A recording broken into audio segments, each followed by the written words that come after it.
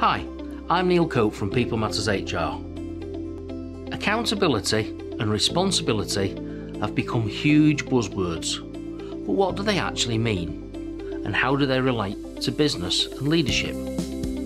Well, personal responsibility means taking responsibility for your actions without expecting others to do it for you. A great philosophy is that when things are working, I am responsible. And when things need fixing, I'm also responsible. Responsibility is not about blaming others. An accountable leader takes responsibility.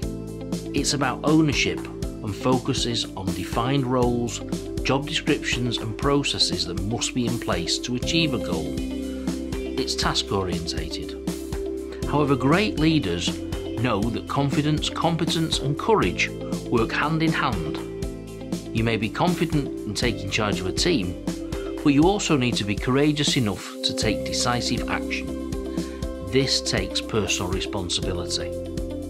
So where does accountability come into this? And what does it mean? Accountability means not only being responsible for your actions, but ultimately being answerable for them. That doesn't mean it should be used as a punishment. Absolutely not.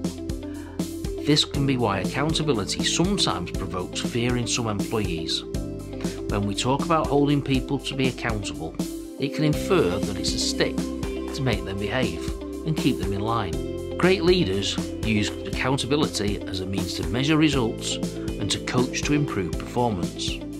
In short, it ties commitment to results.